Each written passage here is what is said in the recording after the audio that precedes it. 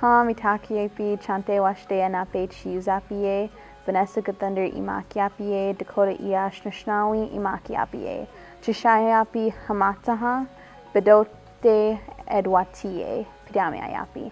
Dakota is a dying language. So all the elders and everybody, they're coming together trying to teach the language to the young ones so it doesn't die. And so I learned there, and now I'm also taking a class here so I can try to be fluent to teach others. Right now, all of these scholarships and stuff, I don't have to pay a cent towards tuition. And that's amazing.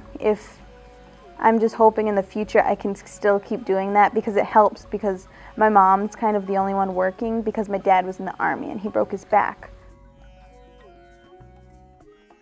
I ride horses a lot, and I am a peer mentor, so I help the young kids learn how to ride and learn the Dakota language.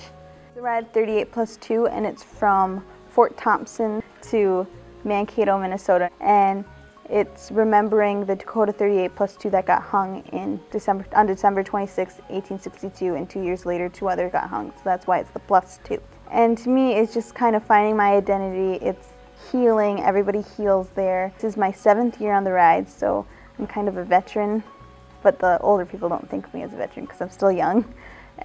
Kids in our program, the Shakopee 4-H program, they are starting to learn to master riding horses and getting better, so we're going to let them on the ride, because you kind of have to know how to ride a horse to be on this ride. I want to be close to my reservation. I know I want to teach, but do I want to be a high school teacher? Do I want to be a college professor? Do I want to be a speaker to teach people? I don't know.